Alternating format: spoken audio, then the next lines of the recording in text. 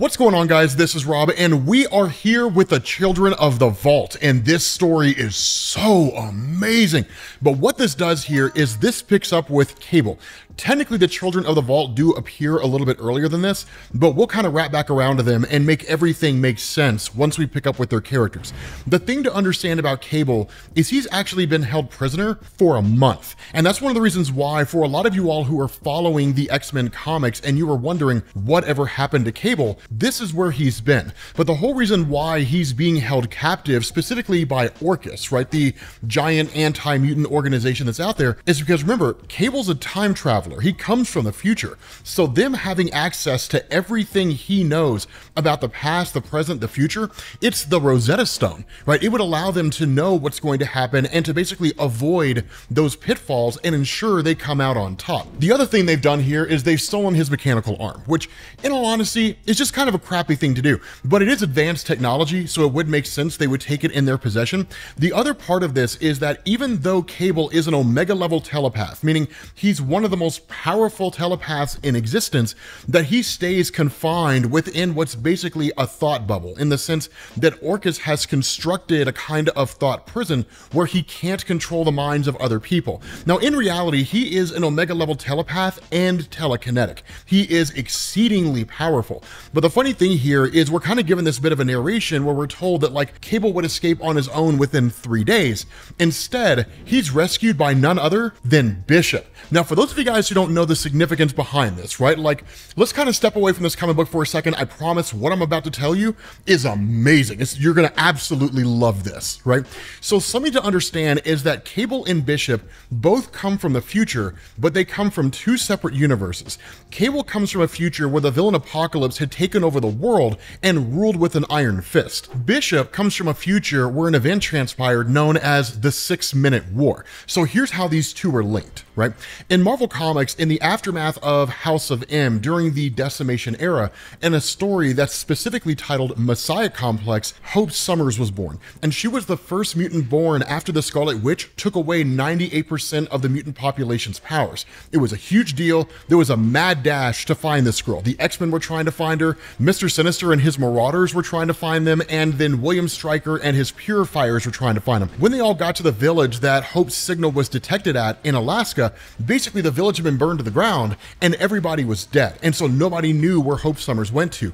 Come to find out, Cable had snatched her up and then started skipping through the timeline, and the reason why was because Bishop was chasing them. That in Bishop's future, Hope Summers grows up to just become this, like, crazy powerful but more or less villainous girl who wiped out 1 million humans in 6 minutes, and that basically jumpstarts, like, the Sentinel program and more or less leads to Days of Future Past. The difference is that in what was called the Summers Rebellion, humans and mutants banded together and then overthrew the Sentinels. But Bishop was always trying to find a way to keep his future from coming into existence. Once he realized it was Hope, Cable fled with Hope, Bishop chased after them, and the two of them had just been enemies for years and years and years. So the fact that, like, Bishop rescues Cable is a big deal here, right? So jumping back to the story itself, I told you it was cool. The X-Men in the mid-2000s were amazing. We need to go back and just kind of cover that. Maybe we'll, like, dedicate a day so we don't confuse everybody with Fall of X. But the thing about this is that Cable and Bishop have a very tenuous alliance here. And in fact, one of the things that happens is that as soon as Cable is basically released from his captivity, he uses his telepathy and takes over the minds of the soldiers who were shooting at them and basically convince them, or at least trick them into believing that they're actually spies for Krakoa, and so they're kind of like their own personal army. Now, for Bishop himself, his ability is that he can kind of absorb any form of energy and then channel it back in the form of a concussive blast. There are limits. For example, if, like, Galactus were to attack Bishop, he wouldn't be able to absorb that much power. But somebody like Cyclops or Gunfire or something along those lines, absolutely. And so, of course, he's able to offer some measure of a defense as well. But using their own telepathically manipulated private army, they effectively flee and then they ultimately escape. And so one of the things that happens here is that Cable does not know about the events that went into the Fall of X, which is to say Orchis launching a strike against the mutant population, Nimrod having seemingly killed Juggernaut and then believed to have killed Iceman, that all these mutants were sent away from Earth by Xavier, kind of forced to do that he doesn't know about any of that stuff. And so reading the mind of Bishop, he gets caught up super fast, and the two of them basically take off. Now, we'll find out where they went to, but what we do here is we actually switch over to the children of the vault themselves. Now, the great thing about this is that within the comic, the nature of the children is explained incredibly well. And so what they do is they address the whole of humanity and they say, humankind, do not be afraid. I am Seraphina of the voice of the city, and we are the children of tomorrow. They had kind of changed their name. They used to be called the children of the vault. But she basically says, we speak to you now where you are in your own language. Our words are gifts, are for everyone. When our ancestors left you, they understood that humankind was on a road to self-destruction, that you would need answers faster than you could hope to find them. They locked themselves away in a place where time moves faster. Though only a few decades passed for you, our society has progressed 1,000 years, right? And so she says, war, ecological catastrophe, disease, prejudice, poverty, and pain. For us, this is the stuff of ancient history. We solved your problems generations ago.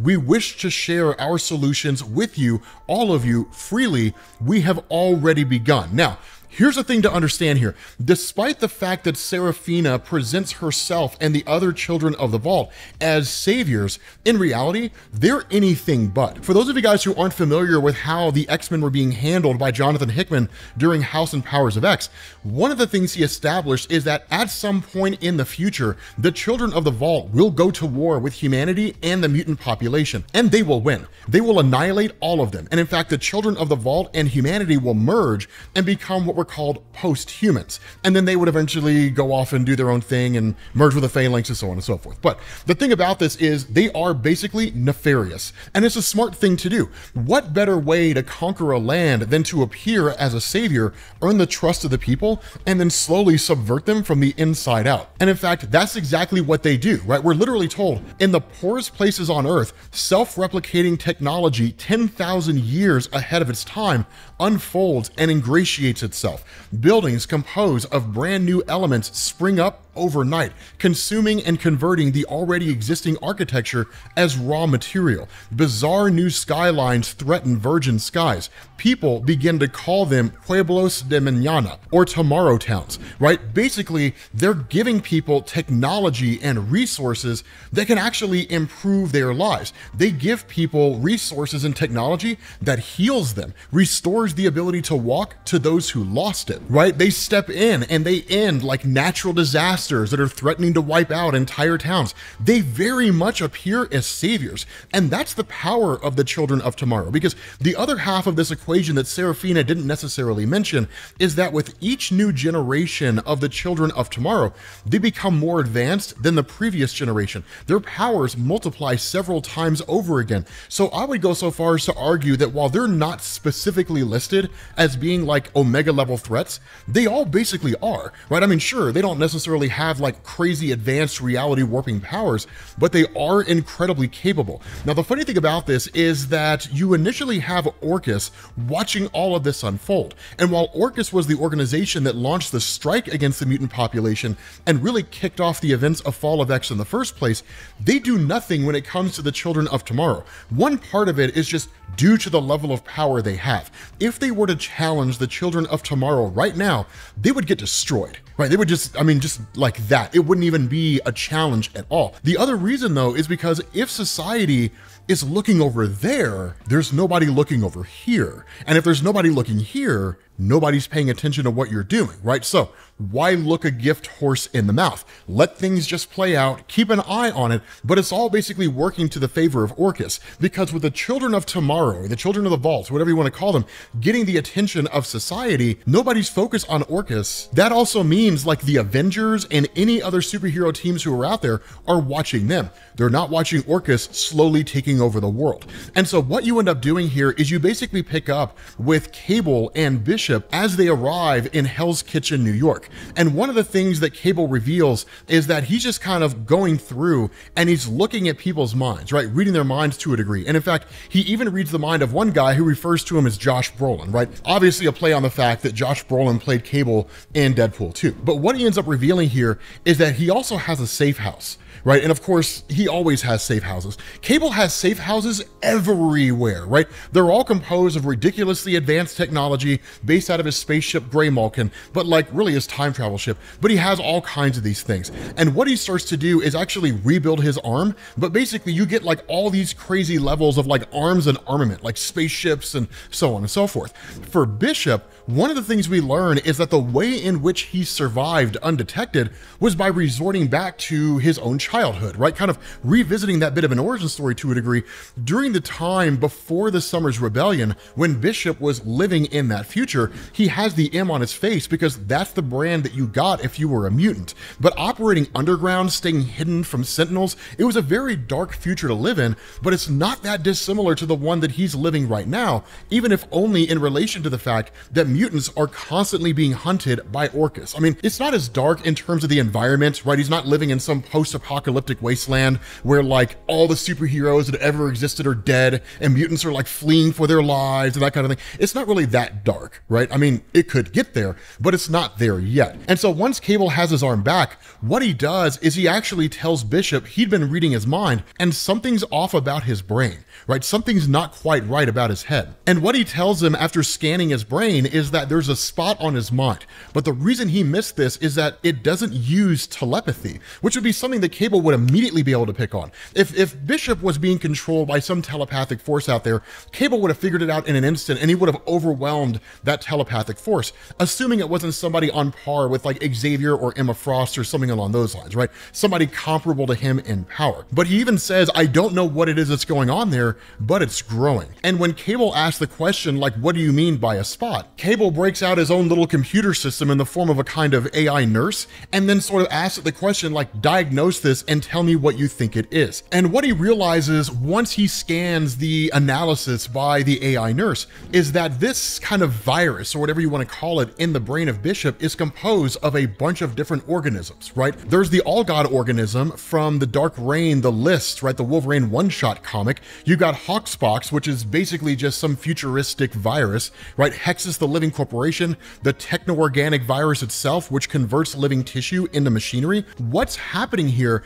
is that this spot is basically a kind of egg, if we want to call it that. A virus, as Cable refers to it. What it's designed to do is eliminate individuality and instill absolute faith. In effect, what it does is it takes people and it puts them in the mindset where they see the children of tomorrow as their absolute saviors, and any sense of individuality begins to erode. They see them as an absolute. Now, the fact that it also involves a techno-organic virus feeds into the post-human philosophy, in the sense that once a group basically is infected by the techno-organic virus to an extent that there's no coming back, they'll basically create what's called a Babel Spire. That will summon the Phalanx Covenant to their planet, and the Phalanx Covenant will start to incorporate and assimilate all forms of organic and inorganic life, and then move on to the next world.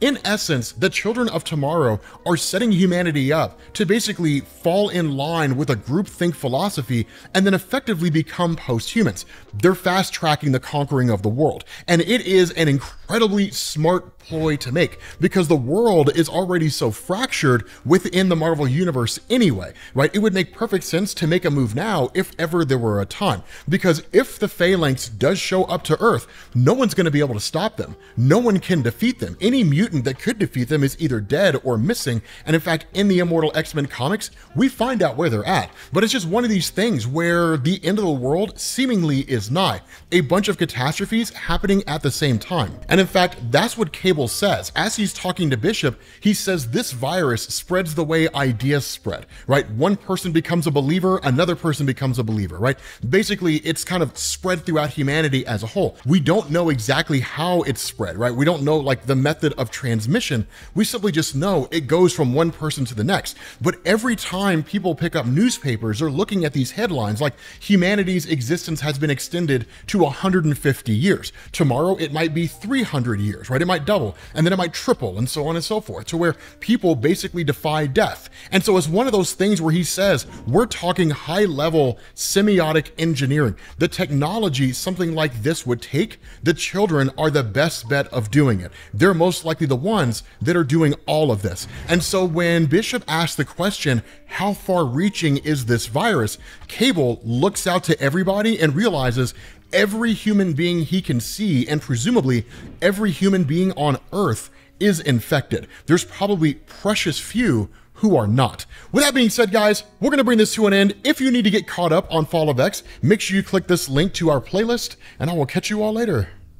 Peace.